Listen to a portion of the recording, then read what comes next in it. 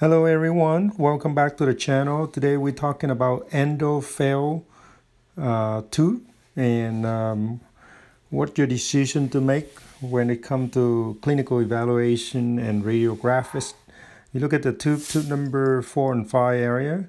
There is a fistula on the buccal area between the two teeth 4 and 5. And this tooth have been treated with root canal by the endodontist and also being referred back to have a apicolectomy done, surgery done. That you can see the scar right then, a meso aspect of number 5 as well. Now this is the initial history of the tooth. Tooth number 4 with apical lesion, and there was apparently a crown already placed on there by another dentist. And so I refer a patient at the initial exam to the endodontist for endo treatment. So patient went there. As you can see that the X-ray of the before the treatment, the bone level looking pretty good. Not a lot of bone loss around the tooth number 4 and 5 area. And this is the picture after the root canal done. You can see that the endo material being filled all the way at the apical area. And so this is the bone level after the root canal treatment. Still look pretty good. Fast forward and see what do we see now. We see that the after the post-op checkup, the tooth healed pretty well. You can see some nice bone healing up like that. But it's really hard to determine that why the patient still have pain, discomfort. Maybe because the apical lesion is still present there. So your clinical judgment now is like what to do next. So I refer the patient back to the endodontist for a final concern. So the patient went back to the endodontist, either she did the CT scan or no CT scan, but she said that the tooth is no longer savable.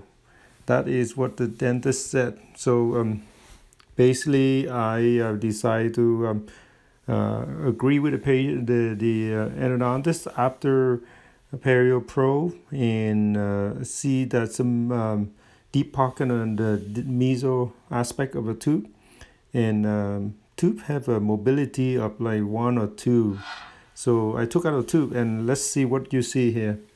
You see the vertical fracture of starting from the apical aspect all the way toward the coronal side. However, the fracture is interestingly enough that it's fracture at the apical part and coming up. So my suspect is that what caused this fracture? Could it be the endo retreatment procedure or apicolectomy procedure when the endodontist used the bird and cut the part of the apex and it fractured? This might be a different kind of suspected reason. I can't tell, but all I see is the fracture come from the apical aspect. So the lesson to learn is that there's no perfect solution for when it comes to endodontist or apicolectomy, or whether it's if you tell the patient that this is going to be the best thing to do with apicolectomy, or the best thing to do is refer to endodontist, it's hard to tell. You know, these are controversial things. You can say that it's 50-50 chance. If everything go well, it can be good. Like in any kind of medical or dental operation procedure, there's not a 100% guarantee. Just want you guys, as a young dentist, to see throughout your career that, you know, the more you do dentistry, the more you see different things. And this is one of the cases that even myself, when a patient come back with the fistula in there, and the patient still have pain, discomfort.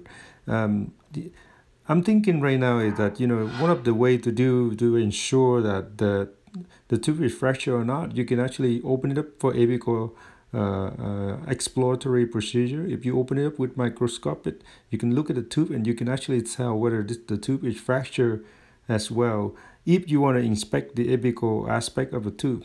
In this case, I did not do in that, but you know, because it could be the endodontist have confirmed with me using her CT scan and detected that this is a fractured tooth come from the apical part, and so she really believed that the tooth need to be removed, which she was right, and I went ahead and do it. So as you can see, we did root canal through the crown, a very conservative procedure.